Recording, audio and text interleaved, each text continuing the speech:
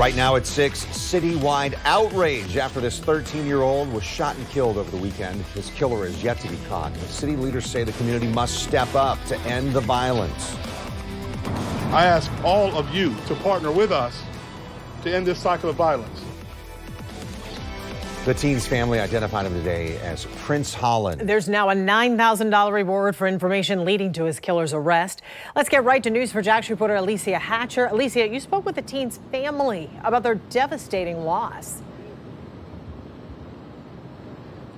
I did speak with the family. I mainly spoke with the mom, and it was very difficult for her to talk about losing her son. She says Prince was one of the youngest out of 8 children and that he was a good kid and an entrepreneur.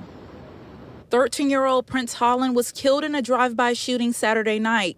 His mother, Chantel Brown, says their home hasn't been the same since. You know how hard it is not to break down. You got other kids and people you got to be strong for, or the fact that you got to try not to break down so that you can make sure that your son has a proper burial. Brown says her son was a good kid and was on the honor roll at school. He went to church every Sunday. He played sports. He took the other kids to play sports, so they went out here doing drugs, smoking, and being in gangs. The family says he would come home from school every day and cut all of his neighbor's grass. He did so good that a lady bought him a riding lawnmower because he had a push one.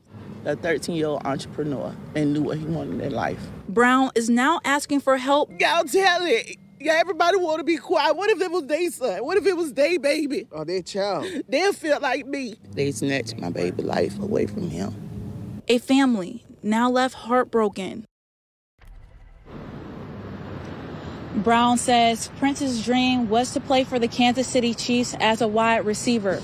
If anyone knows any information in connection to this shooting, you're asked to call JSO or Crime Stoppers. For now, reporting live, Alicia Hatcher, Channel 4, the local station.